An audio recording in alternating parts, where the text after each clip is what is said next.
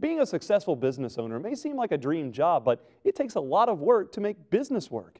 Fifth graders at Johnsontown Road Elementary School took part in an interactive lesson in finance by creating their own businesses and production lines.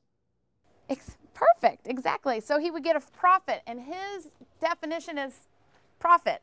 We have the program here at Johnsontown Road Elementary School called Money Markets and Moguls, and it's from our Council of Economic Education. Because I'm putting you all to work, and you need your hands free with nothing in front of you.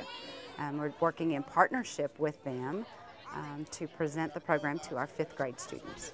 How many of you have parents that have credit cards? Lots of you, okay. We're learning about economics and money. Our students need to understand economics, money, saving it, spending it, the whole kit and caboodle. They also need to understand giving back to the community.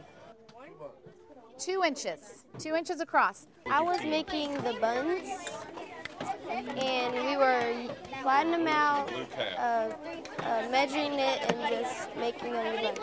We're going to get each 2, and then they're going to get 2. When students get to use all their modalities of learning, reading, the body movement, holding something in their hand that they know that they've made and can produce and sell, it uses all their senses, they will remember it and internalize it better. Like, if I go to buy something that I want, but I don't have the right amount of money, then I wouldn't be able to buy it. Remember I told you about resources? One of you all had the definition for resources. Who has that definition?